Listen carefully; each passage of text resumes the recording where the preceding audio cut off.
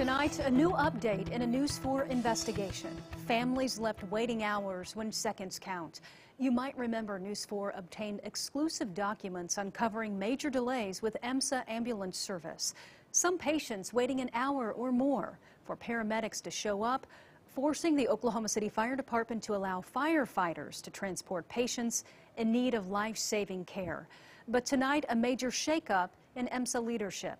In some of our special reports, we told you EMSA is a public trust, historically operated by a private company, until recently when American Medical Response took over. In late 2020, EMSA and AMR parted ways in an explosive lawsuit, alleging mismanagement and breach of contract. EMSA has now taken over operations, but it's been a rough transition, complicated by COVID-19. Tonight, Jim Wenham has resigned as president and chief executive officer effective immediately.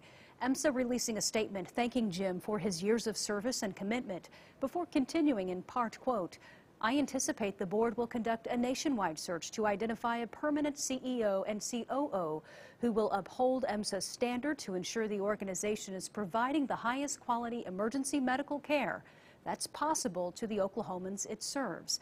EMSA's Chief Compliance and Chief Administrative Officer, John Easley, will now serve as interim president and CEO, while Chief Information Officer Frank Gresh will serve as interim COO.